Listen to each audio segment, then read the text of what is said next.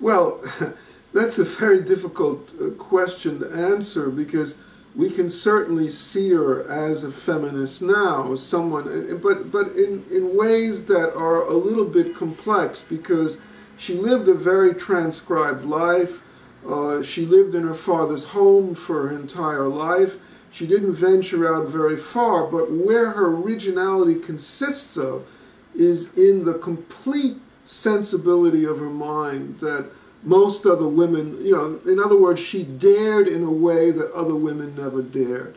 So that I think she becomes an example for other women in the 21st century because they see a kind of root for themselves, or not, I wouldn't even say for women, but also for men. She's a feminist for me also because she indicates the route that any writer can go, this need for a kind of inner world or inner necessity that she had that almost no other writer of her time did have.